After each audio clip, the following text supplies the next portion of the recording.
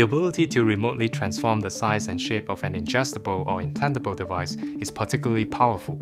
For example, it enables us to control how long a device can remain in the body, deliver medications precisely where it's needed, or apply mechanical forces deep inside the human body. However, designing an entirely soft structures, a critical consideration for safety, that can not only be actuated remotely, but also sustain its geometry within the highly dynamic and harsh environment of the human body is extremely challenging.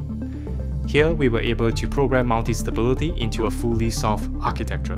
By integrating geometric features such as trapezoidal segments and reinforced beams, we created energy barriers that can lock the structures into new configurations, even after the external actuation force is removed.